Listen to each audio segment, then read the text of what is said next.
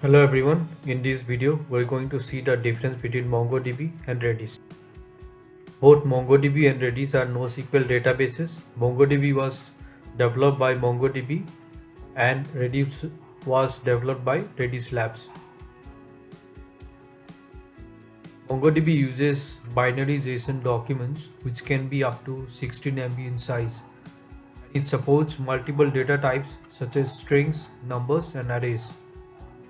On the other hand, Redis is a key value store with keys being binary safe strings up to 512 MB in length and values being strings or various data structures such as lists, sets and hashes.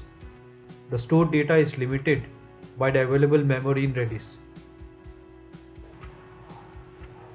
Coming to transactions, MongoDB supports multi-document ACID transactions with easy to use syntax which are very similar to relational databases.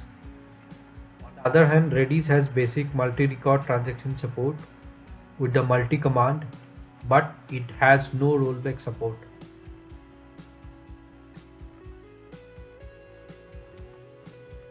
MongoDB has a very powerful query API that allows developers to query documents by keys, ranges or text search, as well as perform graph traversals and geospatial queries. However, Redis only supports key value queries and has very limited query functionality, although this can be enhanced with third-party Redis modules. Coming to the storage side, MongoDB uses on-disk storage by default with an in-memory storage engine which is available in the Enterprise Edition. However, Redis is an in-memory storage engine with the option for on-disk persistence.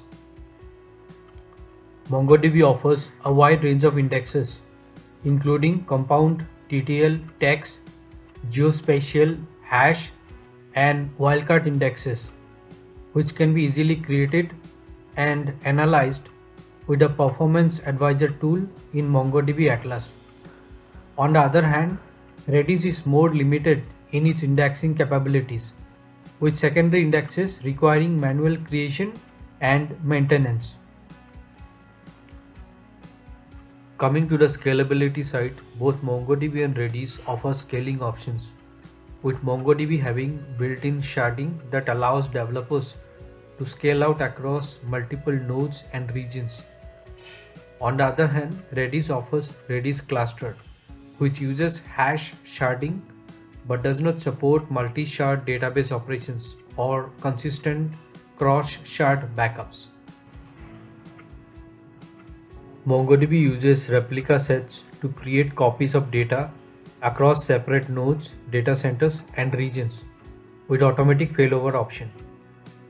On the other hand, Redis uses Sentinel to monitor the state of the Redis cluster, but manual failover is required in the event of a failure.